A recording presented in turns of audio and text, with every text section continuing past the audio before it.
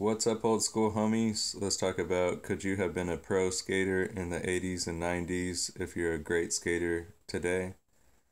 I see this as a topic that people bring up all the time, and it's kind of funny. I could see where they're going with it in a few different directions.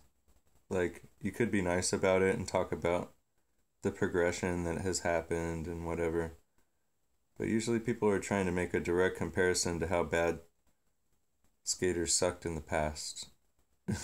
And it's just not true.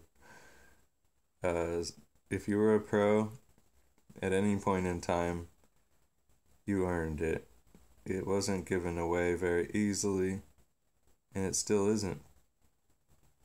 Just because there was less skaters in the population back in the 80s and 90s doesn't mean that it was any easier to fight off the competition. There were certain superstars that were so good they're still superstars today, like Tony Hawk or Rodney Mullen. They're still pro today. So being pro for 40 or 50 years actually means a lot more than being a pro for 3 or 4 years, which is more common. Furthermore, you didn't develop any of the tricks. Those guys were developing tricks as you watched them develop them. And all of those video parts, those were the first times that you were seeing any of those tricks come out. All throughout the 90s, new tricks were coming out. I mean, not like they were barely coming out, but they were coming out on film. Like, each trick had a glorified moment, and then the trick became popular. But as far as tricks being popular in the 90s, we barely got to the kickflip at that point. So, to be a great skater didn't even require that you knew kickflips. It required that you could do handrails or something else really wild that didn't require you to do a kickflip. Tony Hawk doesn't even do kickflips very often. It's just not common.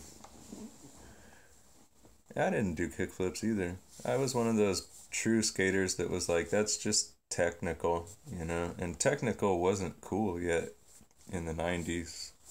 To be honest, like, they tried to bring technical into the light in the 90s and it died out.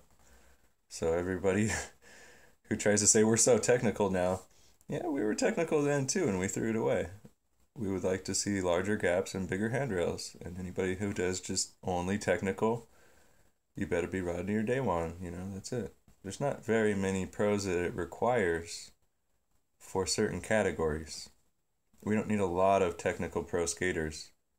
We need some big gap skaters and we need some long handrail skaters, and that's about it. Because, to be honest, everything's already been done on ledges, and now it's all being done on handrails. So, stepping up to the game means that you really don't want to. You want to compare yourselves to how easy it was to be a pro in the 80s or 90s, but once again, those guys did not just publicize their tricks until they put it out in a video part, and by then, you're already behind. You're catching up to them. There's people that were really developing tricks and all that switch stance technical stuff a long time ago. You're not doing anything new. And you weren't as good as any of those pros that faded away like Richard Mulder or James Craig, who were super technical, but really not popular.